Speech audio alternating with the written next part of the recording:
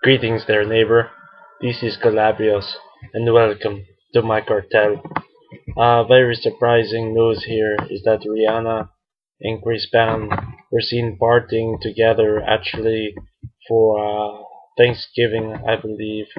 And basically, they were partying in Berlin, this nightclub called Adagio. What happened is Rihanna got into her jet and tweeted Wednesday from leaving New York City that she was going to be heading over there and after winding up her 777 tour. Chris Brown was already in Germany as part of his tour, and so they were seen leaving the club.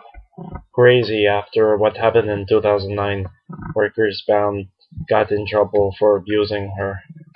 All those kids.